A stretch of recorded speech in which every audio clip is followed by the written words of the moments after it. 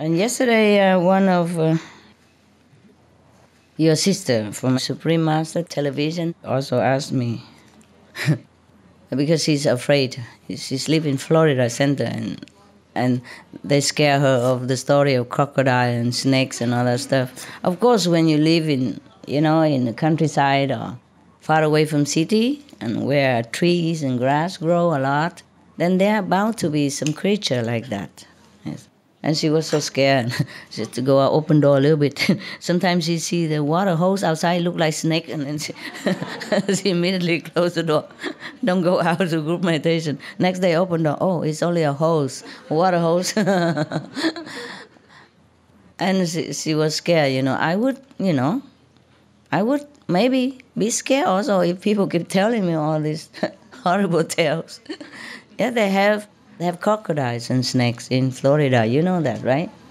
Especially in the Everglades, yes. But in the center we have also, but I haven't seen them. So she asked me how I did it, living in the jungle and in cave and all that. I said, I don't know, I just did. Before I was also afraid, I'm not telling you I wasn't afraid. Younger time, at night they tell you all the story about tigers and ghosts and stuff. When you were young, helpless. And then they put you in a dark room and lock the door. Good night, baby. Sweet dream.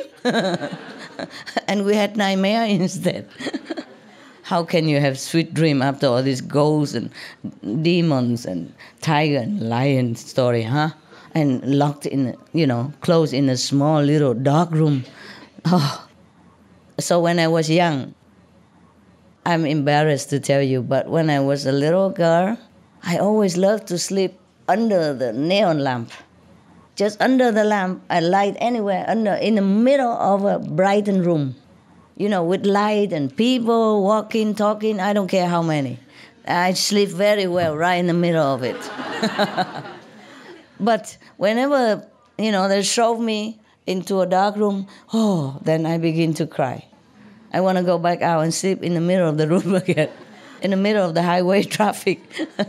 I don't care where and how many people, as long as people are around and as long as there's a bright light all over, the room is bright, then it's okay. But when I was growing up, and of course I was still scared, Yes. Even after enlightenment, your mind is still scared. It's not like you change it so fast. But then you have to train yourself. Yes, train yourself. Concentrate on what you're doing. You just sit and meditate and recite the 5 names. Don't let any other thoughts come in. So even if the lion, the demon come, you don't even know it. And if you die in that stage, good luck to you.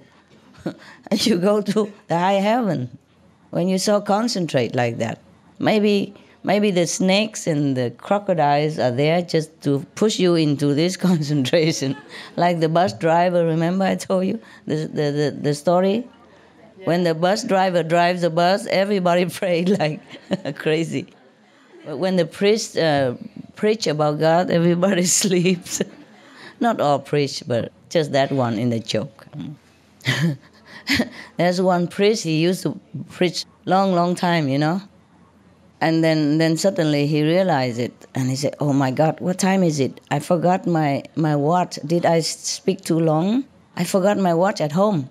So the congregation said, but there's a calendar behind you.